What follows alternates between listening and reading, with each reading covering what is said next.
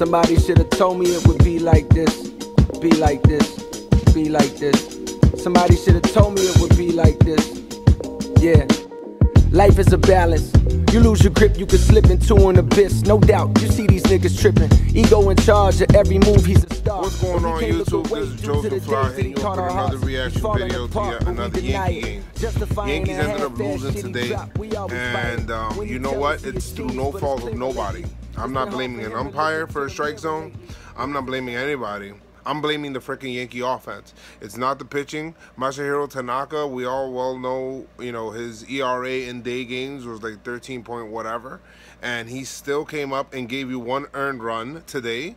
And the second run was because Jcole Ellsbury forgot to freaking field center field. And Yankees still could not score. They were shut out for the second time this year, and it was horrible. It was the most anemic day that I've seen from the offense this entire year. That was so upsetting to watch. And to be able to, not only through all of these, basically the game was supposed to start at 1. Okay? So to have today, right now it is 8:41. Game basically just ended about 10 minutes ago or so. To be able to sit through there to almost 7.5 hours of freaking baseball or waiting for baseball to be played, to lose like this because you don't score, it's just horrible. And it's not like they didn't have their opportunities. In the second inning, they had runners on second and third, 2 outs. No one scored. They had runners the next inning with runners on first and third with 1 out. No one scored. So the worst one was the 6th inning when you had Judge with a single, which he finally got a single after not striking out, after striking out a whole bunch of times today. He finally got a single, right? And then Gary Sanchez then comes up, hits a double. You got runners on second and third with no out, with your 5th, 6th, and 7th bat coming up. No outs. And they're playing the infield back, which means that they're giving you a run on a ground ball. What the hell? Didi swings on like the first pitch, pops it up. Horrible at bat, like the most horrible at bat. Bails out Zimmerman. And mind you, Zimmerman has like a 7 almost a 7 ERA, 6 ERA, or whatever it is, coming into this game. He has not shut out a team since April 20th of last year. Of last year. Not this year. Last year. He has not shut out a team. Okay? So Yankees, though, they get shut out by him. Yankees do. Of course. And then you have Holiday, who right now can't freaking buy a hit. He's atrocious right now. Yesterday, I thought he was maybe turning the corner, but he does not put any kind of power behind the ball. Yankees, honestly, right now, had to really consider doing something with him, whether it's benching him, whether it's DLing him again right now, or I don't know. But he is an out. He is grounding the balls, like soft ground balls, just giving him infield practice. And then you have Chase Headley. Chase Headley probably put together the best at-bat in that inning, but then he struck out on a curveball, you know? He probably should have walked because there was a ball. The home plate umpire was horrible, but I don't want to blame the home plate umpire. We should have scored before that. And then in the 8th inning, Betances then has what they call an immaculate inning. I've never seen that before.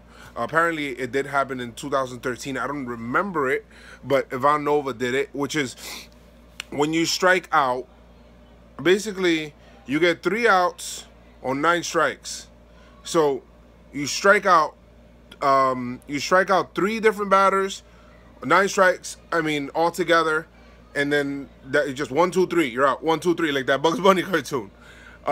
So he was able to have an immaculate inning, and that was good to see from Betances. Then came out, got in a little bit of trouble after he walked. You know, he just can't have a outing without having a walk.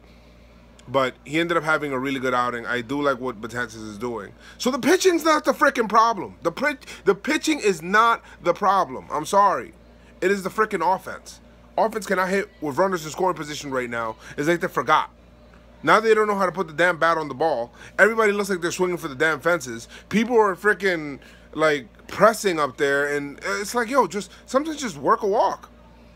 And at bottom of the 8th inning when we came back from the long-ass rain delay, after Betances gives you that awesome inning, and Ellsbury gets on base,